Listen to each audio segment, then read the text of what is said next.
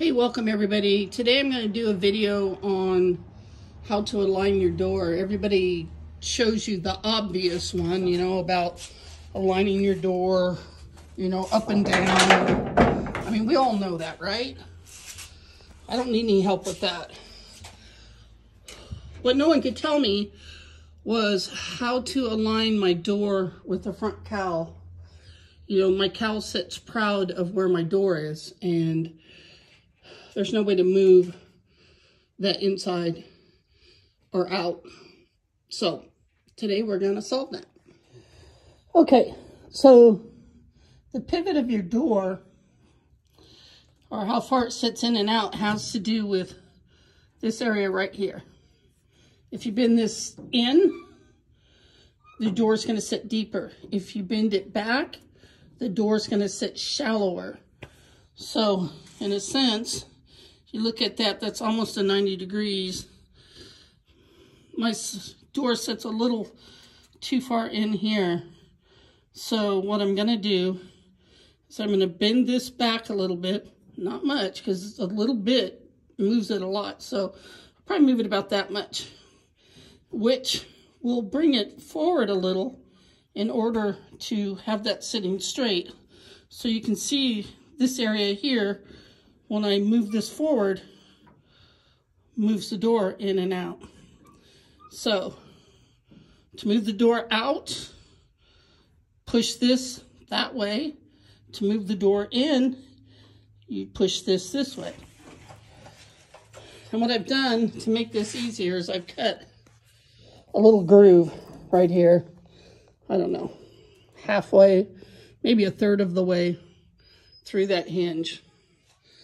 So right now I'm going to take, I have some, a big crescent wrench here.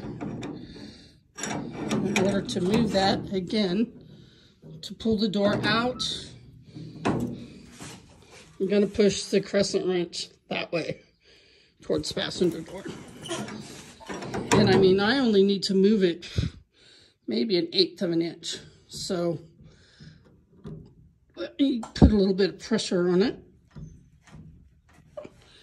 Okay, so I move that way. If I pull that up, it's not quite flat. I need to move it from here to, I don't know, just maybe 1/8 of an inch in. Just 1/8 of an inch that way. So you can see where this is right now compared with that. So I'm going to bend it and we'll come back and look at it. Okay. So I took and I bent the hinge back that way. And if I square it up like that, it brings my hinge in. You can just see from here, like it's about that much. Which I don't know, I'll have to try the door back on. It might be a little too much. It sure doesn't take much to do it. But again, I did take and cut a little bit of a slot in there to make it easier to bend it. And I can try it on and off without it, you know, bending. So you don't want to cut it too deep. Otherwise, it'll just be flip-flopping around. You'll never know. You'll never have it set. So, all right. Next thing is I'm going to take my door and put it on. And we're going to see how it sets. Okay. So now I've put the door back on. And my gap seems pretty good here. I'm going to just look and see how my in and out is. Oh, very good.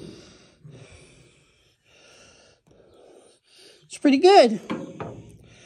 So now my door is adjusted in and out.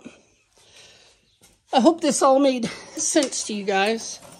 I mean, I know, like I said in the beginning, everybody shows you, you know, how to tilt your door. And I mean, that's the obvious. It's the in and out that was killing me. So good luck. Let me know how it worked out for you. Bye. And don't forget to re-weld that hinge when you're done.